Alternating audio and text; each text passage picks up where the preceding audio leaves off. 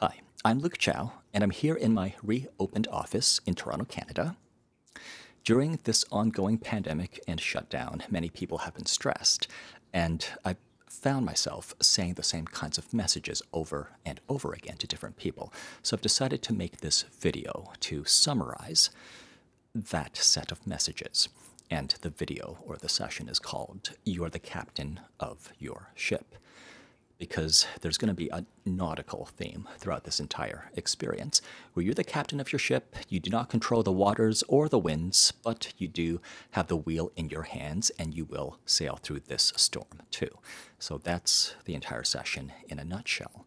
If you've never experienced hypnosis before, make sure that you're in a comfortable spot with some privacy, some quiet, and ideally you'll be in a comfortable chair like the one I'm sitting in right now, but in a pinch, a bed with pillows to prop you up will do. Make sure that you're in a very comfortable spot. Make sure that your eyes are closed. Then lean back and settle in.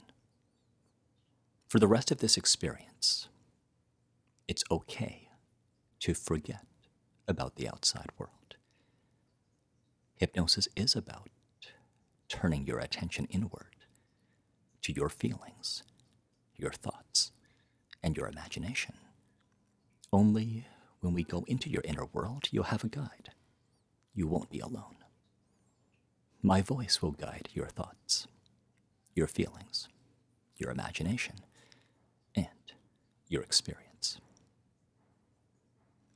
Bring your attention to your breathing and how each and every breath has the power to calm you, to comfort you, to help you feel like everything's okay with the world. In every breath, your body is getting what it needs the most. More than either food or water, your body thrives on oxygen. Your thinking thrives on oxygen. And the power of your speech also thrives on more air. So in every breath, you're finding more of your personal power. You're feeling what so many monks and yogis and martial artists have felt in years going back to the dawn of time. That's right. In every breath, as you relax, as you feel good, you're feeling how your body is a source of comfort, a source of stability. Then bring your attention up to your eyelids. Feel those muscles of and around your eyelids become soft and loose. They're the smallest muscles in your body, so you might find that it's easy to let them become relaxed. So relaxed that even when you try to open them, you'll find that they don't work. Whenever you think you have that relaxation, give them a test to show yourself that you have that relaxation. And whenever you're sure, then send that softness all of the way down to the bottoms of your feet. That's right. And from head to toe, you can let all of the muscles become soft and loose and comfortable. And it isn't just because I say so. My voice is like a coach in the background, giving you some guidance, giving you some instructions, pointing out what you can do. But mostly, I have confidence that you can achieve what others before you have achieved. Breathing clean air, changing your attention, are all you need to be deeply and comfortably relaxed. That's right. Then bring your attention to your eyelids again. Make sure they're so relaxed that they don't work. Of course, you know you can open them if you wanted to, but you'd rather not. You'd rather that they be relaxed, comfortable, even lazy. And when you're sure that the relaxation is stronger than any opposing force, then send that relaxation in a wave down to the bottoms of your feet. That's right. And from head to toe, the muscles become softer, looser, and more comfortable than even before. That's right. Then, again, bring your attention to your eyelids. At this point, they don't even want to open. They are relaxed and soft and comfortable, and you might make sure of it, or maybe you'll just have confidence that they are relaxed. Then send that relaxation down to all the muscles, to fill every muscle with a sense of softness and comfort. That's right. From head to toe, you can let go completely. Feel good completely. Soften completely. That's right. From the smallest to the biggest muscles of your body, you feel softness and comfort. Your body yearns for times and places where it gets to rest, where it can relax, and this experience is such a time, such a place. And then, imagine that the cushioning you're on is on a giant elevator platform. As I count down, you're well supported as the elevator begins to take you even deeper than this. We're starting at 20. Now slowly, gently, the elevator begins to take you deeper. You don't have to do much. You don't have to plan or think much. You can just let the elevator take you deeper down. 19. And deeper again. Down to 18. And you're feeling good. You're feeling comfortable as you go deeper down to 17. Deeper again down to 16. Deeper to 15. Feeling good. Down to 14. Relaxing down to 13. Deeper again down to 12. All the way down to 11. Feeling good as you go deeper down to 10. Relaxing down to 9. Opening your mind down to 8. Deeper and deeper down to 7. All the way down to 6. Deeper down to 5. Deeper and deeper again down to 4. Deeper to 3. All the way down to 2. And then, at 1, the elevator slows and stops. Here, you've settled into a very comfortable place, where it is easier to imagine, to feel the good feelings, to believe, to accept, and to change.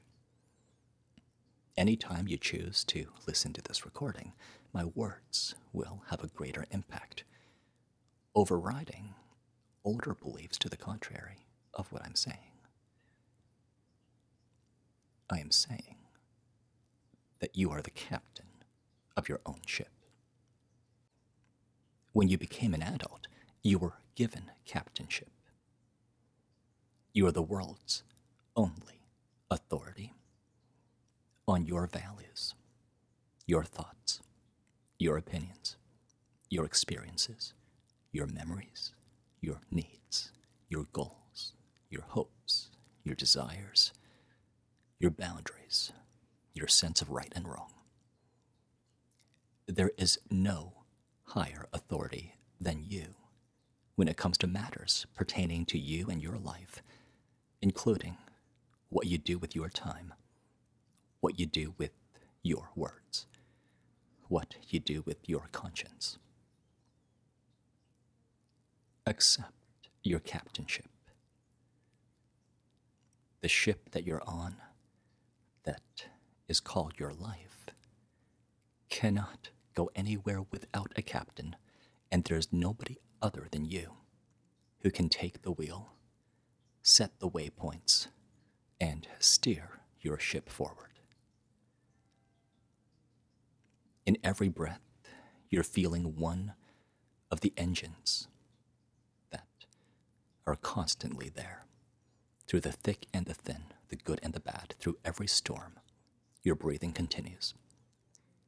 In this cycle, every day and every night, without fail, in every breath, you're moving further away from the past and into a future that you're steering your ship into.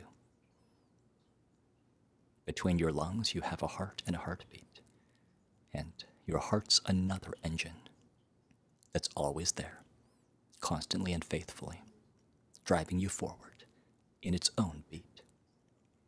And sometimes your heart or your breathing will be quicker, other times more slow, no matter what. It's okay that you don't control the waters or the winds. You don't have to. You've already navigated around or through every storm you've ever encountered over your life, and your ship keeps sailing. It doesn't matter what emotions go through your heart, because even when your ship is rocking, it stays afloat. It stays seaworthy. The twin engines keep driving you forward, and you keep going. Through the thick and the thin, through the good and the bad, your life goes on. And you'll never forget that you're the captain of your ship. Your life, who's in your life, what you're doing with your life, what you're doing with your time, what you'll allow, what you'll disallow. You're the world's only authority over your life, your heart, your mind, and your conscience. More and more, as it sinks in that you are the captain of your ship, it makes you feel empowered. It makes you feel stronger. It's perfectly okay that you do not control and you cannot predict the weather, the water, or the waves. You don't need to, because your ship will keep sailing. You are unbothered by the rocking of the waves. It's part of every voyage. And at this point, you know that the rocking can never capsize your ship. At this point in your life, you've already been through your first day of school, probably your first heartbreak. You've already been through your first day on the job. Whatever's coming up next, you'll survive, and you can handle it. As you steer your ship, you're looking forward, rarely backward. With both hands on the wheel, you'll sail forward, looking at the waters ahead, neither speculating too much about what's over the horizon, nor looking too much at what's in your wake. If you were to look back, it'll be the same as last time. You've been there, you've done that, and what's coming up ahead is more compelling, more interesting, more intriguing. Old maritime maps might say here be dragons, but over the horizon, there's just more water, there's more land. Occasionally there are safe harbors. There are never, ever any dragons. Every adult has captainship of their own ship. They are responsible for their decisions, their speech, and their actions, not you. If someone's about to run into you, of course, you'll put your foot down, you'll say no, you'll stop them. But otherwise, it's okay to be unconcerned how other adults captain their own ships. Just like it's okay to be unbothered by the rocking of the boat, and it's perfectly okay not to care very much at all about what the water conditions or what the weather or the winds will be like. You can't predict them, you can't control them. Instead, you'll just adjust your sails and your rudder as necessary on your ship Sometimes you'll change course. Sometimes if you're blown off course, you'll just adjust to get back on track. Because you're the captain of your ship. The world's only authority over your time, your decisions, your speech. Those are products of your values, what's important to you, and your conscience. Your ship is all yours, and you have ownership over it. Your heartbeat and your breathing, your mind and your physical body. You'll take good care of your ship because it's yours, because it's nobody else's. You can love your heart, your mind, and your body as three rare, lifelong possessions that no one else can control or take from you. You are the captain of your ship. You have both hands on the wheel. Your head will be held up high. You'll keep surviving every storm. Your ship continues to be seaworthy, and you'll keep sailing. Take everything I've suggested and let it all sink in. With all your heart, with all of your mind, with every cell that's in your body, accept, embrace, love the fact that you are the captain of your ship and you own your ship and you'll sail it well. As it sinks in, I'm going to begin counting up. As I count, slowly turn your attention outward. Slowly feel energy return with every count up, and let every part of you, mind, heart, and body, unite to help you in the waters ahead. 1. Become aware now of your body resting on the cushions. Become aware of where your hands and feet are resting. 2. Notice your breathing still constantly, faithfully, bringing more oxygen as fuel into your brain and your body. One of those engines that's always there. 3. Become aware and alert as to where you are, what you have planned after this, and how your outlook has already changed or taken on new qualities because of today's realizations. 4.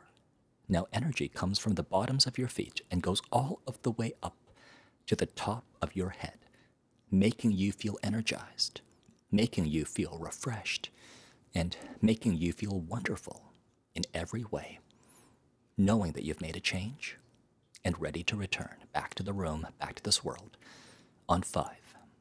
Then, in the time that you need to fully accept and embrace today's perspectives, then let your eyes open and return fully back to the room.